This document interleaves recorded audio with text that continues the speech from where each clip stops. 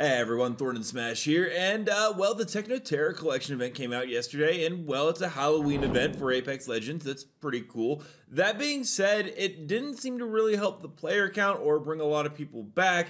And there's been a big divergence where a lot of people that have, been around since the creation of the game and really been a staple of it just aren't sticking around and moving on to other things. And today we're going to talk a little bit about that, what we can also look forward to in the future with Season 23. But we're also going to go ahead and give out a Pathfinder Prestige skin. All you guys got to do is like, comment, subscribe. You know the drill. Without further ado, let's jump into today's topic. Apex Legends has always had a pretty big fan base for the last 5 years since it released in 2019, and a lot of content creators and pros have stayed within the game. However, that all seems to be changing. Most recently, Hardeki, who's a pretty well-known EMEA Apex Legends comp player who's been there basically from the beginning, did let us know that he's retiring from Apex. He's now going to be grinding Deadlock. He's already done 870 hours, and Imperial Hal even went to go ahead and say, "I'm sure you'll do great in Deadlock. It was a pleasure competing against you. Good luck." And he is not the only one. There are also content creators that are moving over as well. As one of the staples of Apex Legends, Noko did say that over a little 5 years ago, his community convinced him to take a leap of faith and quit his job at Verizon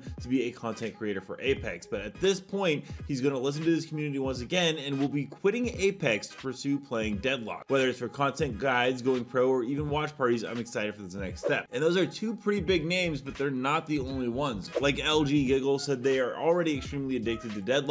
It's the best game they've played in years. Sweet has already said Deadlock's going to be huge, and in case you haven't heard about it, Deadlock is a brand new game we're releasing by Valve. I'll go ahead and play a clip right here and let me know what you guys think. So something important to know when watching that clip is that the new game Deadlock will not be a direct competitor to Apex Legends in the way that Fortnite or other shooters are, because while there is shooting in the game, it is very much a MOBA / there are lanes like League of Legends and other stuff mixed with a first-person shooter. So it's not a direct battle royale competition. That being said, it's already off to a very quick start. It's already got competitions going on with the Aurora Deadlock Masters and multiple teams competing. It's got a list of different legends you can play, which does have some comparison to Apex Legends. That being said, the game is in pre-alpha. It hasn't actually officially released yet, and we've heard this stuff before. Games like the Finals was supposed to kill Apex Legends when it released and hit a peak 9 months ago of 242,000 players, which it never got back to, and it only sits at around 12,642. That's its current player base with a 24-hour peak of 14,000. You also have games like X-Defiant, which released over the summer, which was an arena-style shooter by Ubisoft. This was also supposed to be something that was going to compete with Apex Legends.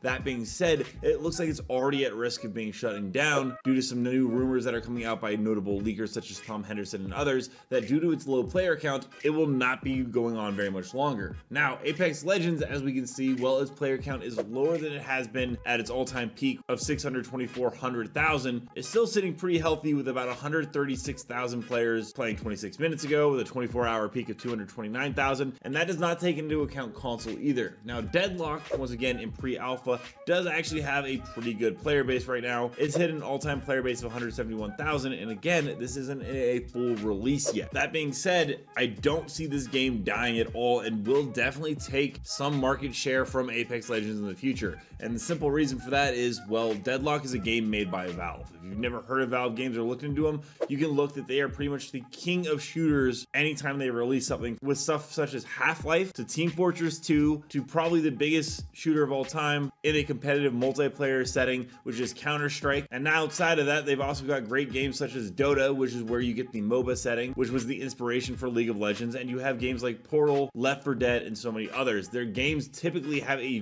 very, very long shelf life, and I don't see the player count dying the same way that Finals or X-Defiant does. That being said, once again, this is not a battle royale. It's not even a typical traditional first-person shooter, which is what Apex Legends is. I do think a lot of content creators are going to leave Apex to try something new because Apex has been out for 5 years. However, Apex also has an ace in its sleeves because it is also on console, and console actually makes up more players than on PC for almost any game out there. And it will likely be a very long time before Deadlock moves over to console, meaning that probably will not see a huge divide in the general player base. At least on the console setting, PC will be something completely different if people decide to follow their favorite content creators. Apex Legends is trying a lot of new things. Apex Legends is obviously trying to break away from just traditional battle royale and fall down that rabbit hole, and I do hope we get to see Apex Legends continue to succeed. Even with other great games like Deadlock finally coming out, it does give Apex some competition, and I am hoping that actually makes Apex continue to pick up its game,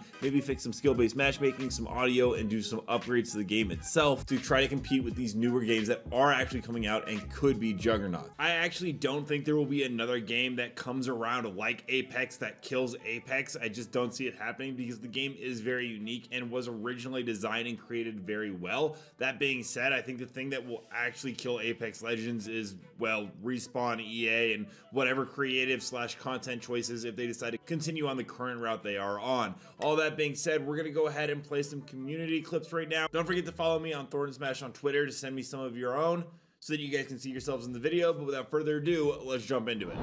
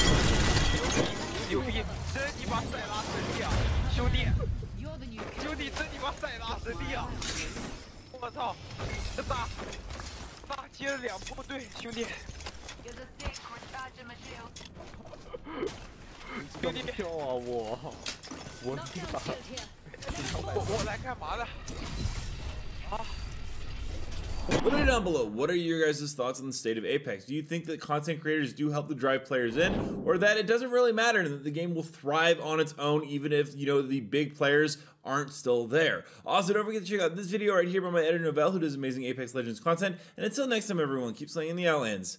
I'll see you out there.